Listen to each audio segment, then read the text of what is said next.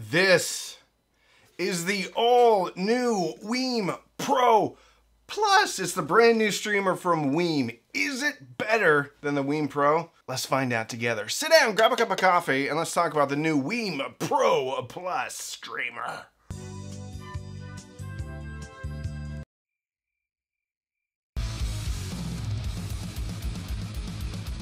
If you are new here, please consider subscribing. We have over 760 videos. Everything from streamers, DACs, turntables, amps, headphones, just about everything hi-fi related. So I would really appreciate it if you would subscribe and like this video. We're going to do some in-depth comparisons between the DAC and this Wiim Pro Plus to other DACs and find out just how good this is. However, that's not happening in this video. We're just comparing the Wiim Pro Plus to the Wiim Pro. So thank you so much for watching, and please subscribe. If you're a regular viewer of this channel, you've probably heard me go on and on about Wiim products because I think it is the highest value when it comes to streaming audio. It does gapless playback. It has a 10-band EQ. It does Apple AirPlay 2. It has a really good streaming platform. It has digital outputs. It has a remote control now. Technically speaking, it's had a remote control for a while. You could get it. It works with Amazon Alexa. It works with Chromecast. It works with Roon, kind of. We'll get into that later. And it can be a preamp of sorts. So what I'm going to do is talk about the differences between the Pro Plus, the Wiim Pro Plus, and the Wiim Pro. I'm going to talk about how it sounds in comparison and talk about my final thoughts. The price of the Wiim Pro Plus. Sometimes I wish they had different model names. Anyway, the price between the Wiim Pro, is very difficult to say Wiim Pro Plus, which is the new one, is $219 compared to $150 for the Wiim Pro. However, Wiim Pro Plus comes with a remote control, and that is a $10 adder if you buy it at the time of purchasing the Wiim Pro. So it would put the total price at $160. You can also add the remote control separately at $20. So apples to apples comparison, this is a $60 premium over the Wiim Pro with the remote. So $60. So why is it more expensive? Well, because of the DAC. Inside the Wiim Pro Plus, they are using the AKM AK4493SEQ DAC chipset. This is a low jitter DAC, supports audio up to 768 kilohertz, 32-bit 768, boasting an impressive 123 dB signal-to-noise ratio. They say it's the perfect choice for high-res audio streaming, satisfying even the most discerning music enthusiasts with its superior audio quality. Even the Wiim Pro sounds pretty good, and I use the Wiim Pros regularly to test different equipment, to A/B the equipment, because one thing about the Wiim app is that you can link variable devices together or multiple devices together. So what I do when I'm testing out equipment, A/Bing it, is I take two Wiims and I link them together. So they're playing the same song at the same time with no latency. Then I level things out and I use the internal DAC, so there's no level or DAC disparity. Try to eliminate as many variables as I can. When I'm doing that, even on high-end equipment, I've never had the thought, oh my goodness, this is terrible. I really need a way better DAC to do this. But the new crop of AKM DACs coming out, especially the affordable ones, all use the 4493S chipset. Some are better integrated than others. The SU1 from SMSL is one of the best. It is the best DAC I've ever heard under $100. How it's going to compare to the Wiim Pro Plus versus just a Wiim Pro connected to an SU1, we will find out, because that comes in around the same cost. Because a Wiim Pro Plus, the SU1, comes in at $230. You're not going to get the remote control, but we're within $10 of one another. I'm going to figure out today, via video tomorrow, if the Wiim Pro plus the SU1 is better than the Wiim Pro Plus. That's a mouthful. The Wiim platform is one of my favorite platforms across all streamers, regardless of price. Actually, I think the Wiim Pro streaming platform is the most well-rounded streaming platform out there, even when you compare it to streamers around $1,000. I just had the Eversolo AMP6, and while it's prettier, it's built better, it sounds marginally better, the streaming platform is actually bested by the Wiim Pro's streaming platform, even the Wiim Mini streaming platform, because it's all the same. It natively integrates YouTube Music, Amazon Music, Tidal, Qobuz, Deezer, I think. I even think there's a way you can do Apple Music with it, but I don't personally use Apple Music. You can use Pandora. Spotify has Tidal Connect and Spotify Connect. The Wiim Pro is Rune ready. The Wiim Pro Plus will be Rune ready with probably a new update. Speaking of updates, Wiim updates their products more than any other company I've seen when it comes to streamers. Seems like there is constantly an update coming, and that update usually unlocks more features. And I think at this point we can't talk about, hey, the Wiim is just a good budget streaming option.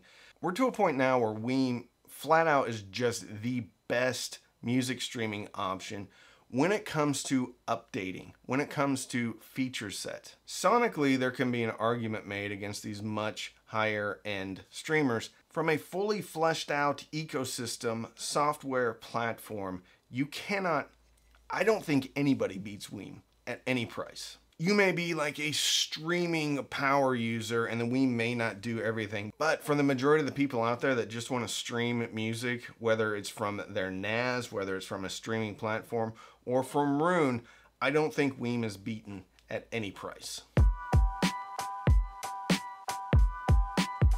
First thing you do, download the Wiim app. Then you plug in your Wiim device.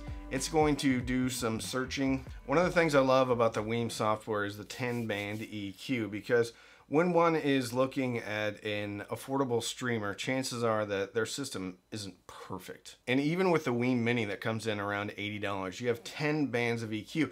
I'm actually going to link a video that I did about my preferred EQ settings.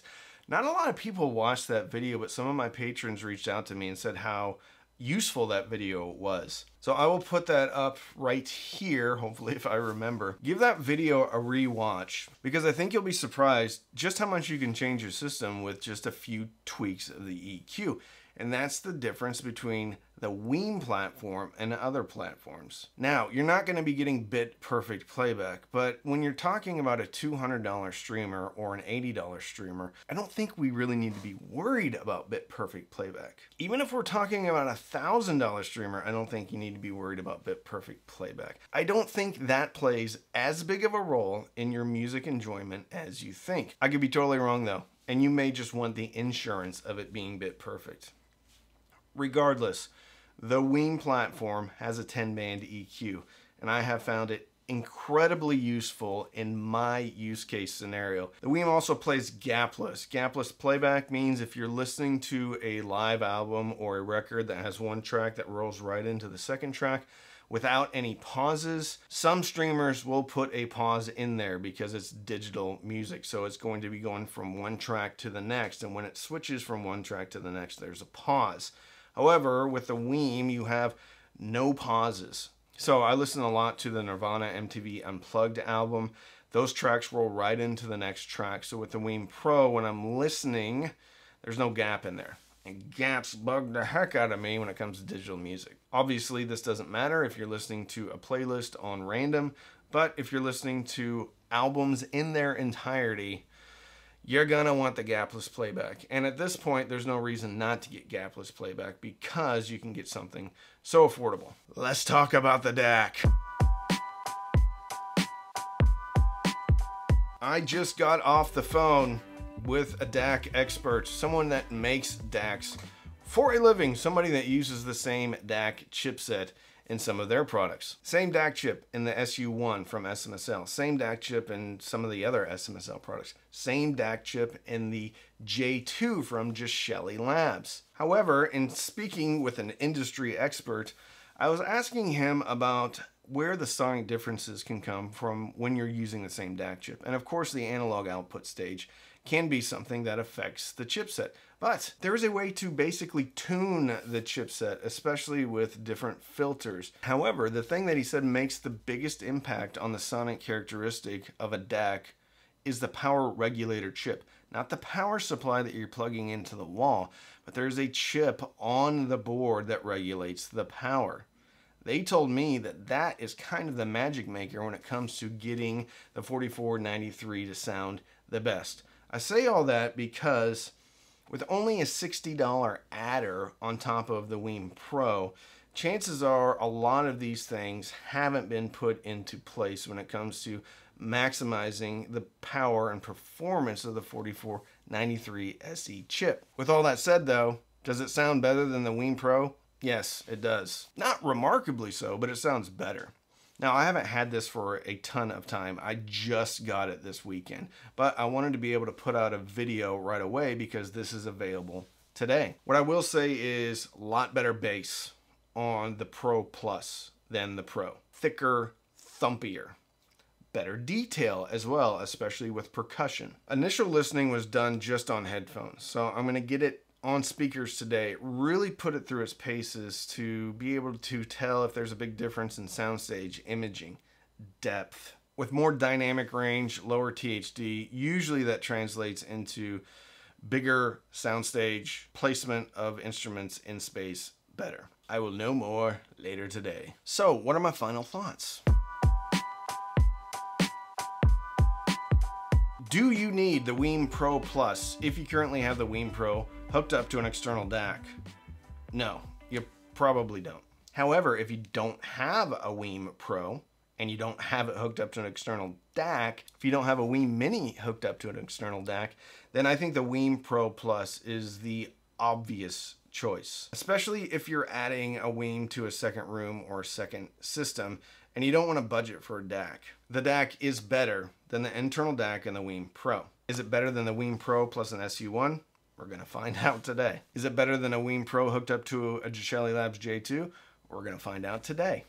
Or I'm going to find out. You'll find out tomorrow. You get a remote control, a better DAC, and for a $60 adder, I think it's an absolute no-brainer. It doesn't matter though. I mean, Wiim just knocks it out of the park. I don't know if there's a huge audio streaming industry to be disrupted, but if there was an industry to be disrupted, Wiim definitely did so. Because this device, the whole Wiim product family, is absolutely unrivaled at its price point. And I think even the software is unrivaled at any price point. Your mileage may vary though. So please subscribe, turn on all the notifications so tomorrow you will see the in-depth comparison between the internal DAC and the Wiim Pro Plus to the Wiim Pro with the SU1 from SMSL and the Wiim Pro with the J2 from Geshelli Labs. And maybe some other DACs. So if you want to support the channel, you can sign up for my Patreon. You can use any of the links in the description. Those are our affiliate links, or you can sign up for Amazon Music, Tidal, or Roon. I get a small commission when you use any of my links or sign up for any of those music platforms. So don't binge watch anything on Netflix or Hulu. Binge listen through your new Wiim Pro Plus with the AKM 4493S DAC chip inside and fill your soul with happiness. And with that, I'm Randy. I'm the Cheap Audio Man.